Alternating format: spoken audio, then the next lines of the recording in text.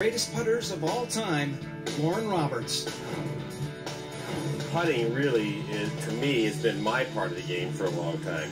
And speed control is the key to great putting. Because if you can't control your speed, what line are you going to hit it on? You can't pick the line to hit it. So it's always visualizing and controlling that speed.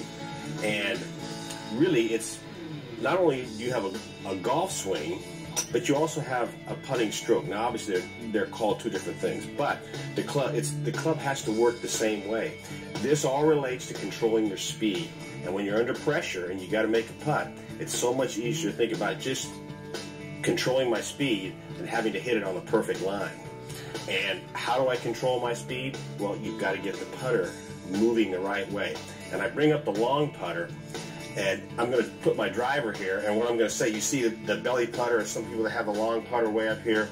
Well, if I were to have a belly putter and I put it right there and I'm going to make my stroke, I want you to watch this part of the putter right here. What happens?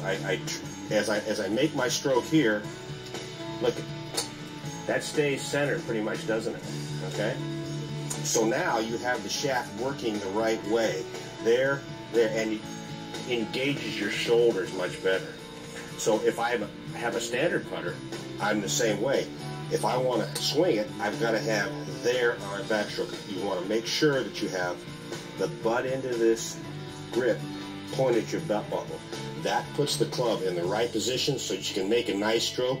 You can line it up in impact, and you have a release afterwards. This has got to swing that way. If you start trying to manufacture where you got the grip coming back like this, you're in trouble. But you got to have some swing. I'm going to give you one other tip. This is a great drill for getting you to feel what it feels like to have the putter working the right way.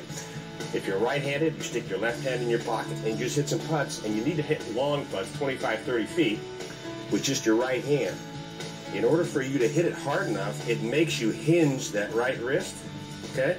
Makes you hinge that, and so that automatically, if you just hit some putts with just one hand, it automatically makes you swing the putter like you should. It puts that shaft in the right position there, and then makes you release it. You do it with one hand.